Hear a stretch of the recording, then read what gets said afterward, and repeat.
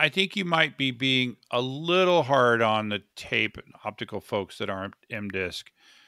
When I hear you talking about like optical dying after 10 years, you talk about, you say the M-Disc is good for 1,000 years. Well, they say that optical is good for a whole lot longer than you're talking about.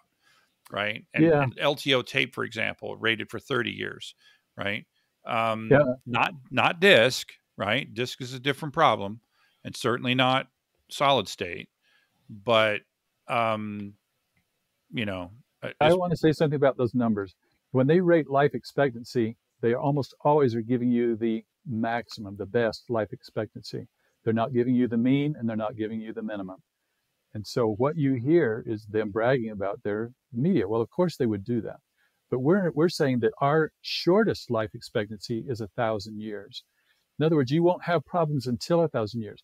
Let me cite a study that I did back in 2012, published at a conference. So this is a published optical disc life expectancy, a field report from the ISOM ODS 2011. That's the International Symposium of Optical Media and Optical Data Storage.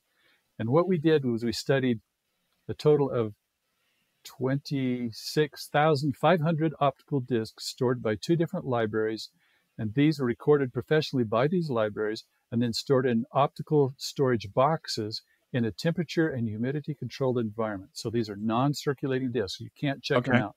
They're backup purposes only. And what we did is we checked and looked at what is the percent of files that can't be read on these discs, brand new versus 5 years and 3 to 7 years out and so forth. We had some that were 3 years old and some that were up to 14 years old. And here's the bottom line. 2% of the files per year are starting to fail. So every year you lose 2% more of your files. So that's with the very best optical quality, archival quality optical discs stored in pristine, absolute best controlled conditions. We're losing 2% per year of our files. Just to make sure I understand, this is not something that would be caught or fixed by error correction. These files that were unreadable had so many errors that they couldn't be read. That is shocking.